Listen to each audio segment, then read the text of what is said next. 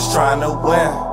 I'm just trying to ball. I can't trust these niggas, they just wanna see me fall. I can't trust these bitches, fuck these bitches, fuck them all. Every day I wake and bake, say my grace, eat then I'm back to ballin'. Dropping triple doubles, bitch, a nigga ballin'. What's up, YouTube?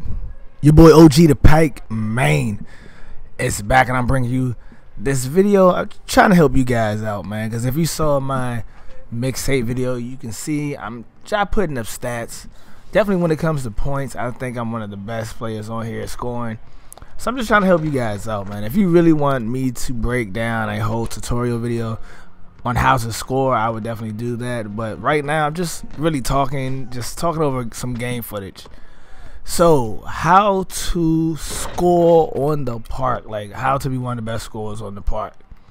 Let's first, we got to break down what's a good scoring average for a guy that's on the park. So, since the games go to 15, a good average for a guy on the park would be about 6. About 6 points, like 6.5. That's a good average. 5 would be an average player, like he scores, but he has his off games. Well, I guess not off games. The games where he decides like he don't want to score. 6 would be right around the average, because what, 6 of 15 is a little bit over 1/3. So that's a pretty good average. So right now, as you see, my man is averaging about 7 something.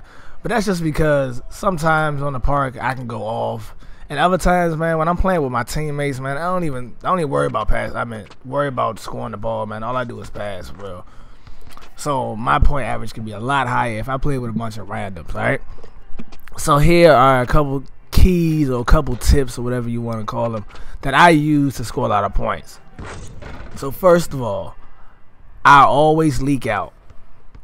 If you're trying to get a lot of points, man, easy way, instead of doing all this cheesy crap, man, leak out. When it comes to scoring points, definitely in the park, you got to give up something.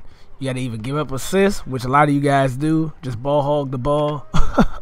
You got to either give up rebounding, like I'm doing right here. When you leak out, you're giving up your rebounding.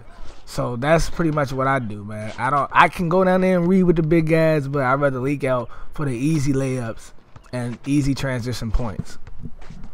So, or you got to give up plan D, man, where you just cherry pick, which a lot of you guys do too. So I'm trying to give you guys the right efficient ways to score without cheesing or just looking stupid, man. You got to play D, man. You got to.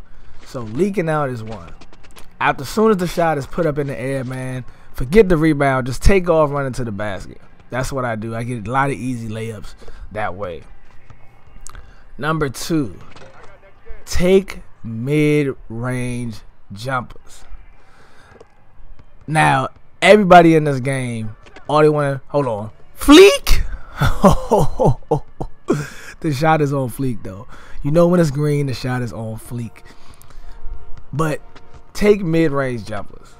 I know a lot of you guys just want to dunk it and shoot threes, but if you think about it, everybody else in this game, that's all they do is dunk and shoot threes. So if you run towards the basket like you about to dunk it and you just stop and pop a mid-range shot, 9 times out of 10, nobody's going to be expecting that. That is an easy way to get a lot of points on the park. It's easy.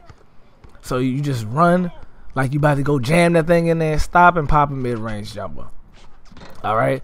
So that's what, 2. So number 3 is you gotta get a go-to move. So my go-to move when I need to break down a defender, it's not cheesy. What it is it's the in between the legs into the spin move. That is my go-to move every time I need to get past a defender. And pretty much I am going to the basket. You can't stop my man. So I'm not doing it here. I should have had some footage on here while I'm talking, but maybe if you guys want me to really break it down to you guys, I will.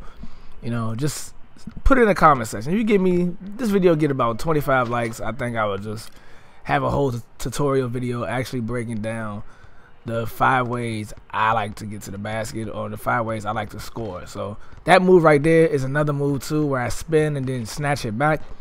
these moves right here allow me to create space and great separation so I can get my jumper off. So that's 3. So 4, you need to really find a shot that is, you know, good for you. A shot that you can make not only from greening shots, man. So if you can make this shot when it's like a little bit yellow to the left, a little bit yellow to the right, then you're good. You don't need a shot that you can green out all the time, because look, this is 2K, the servers suck, the connection is bad, so you're not going to green your shot out every time, but you need to be close. You need to be close. So that's number 4. And number 5, and the most important one, I know some of you guys are going to look at me stupid, but this is kind of weird because we talking about scoring. When you playing with randoms, the best thing to do is pass the ball. That is the best thing to do. When you're double teamed and you triple team, pass the ball, man. Because one thing about playing with people that don't know you, they will always give you the rock if they see that you're good enough, man. So just pass the ball. That's it. You pass it if they open, and if you're open, 9 times out of 10 they're gonna pass it back to you, man. So those are my 5 easy tips to how you score more points on the park, man. And this, you know, this is your boy OG the Pack. I'm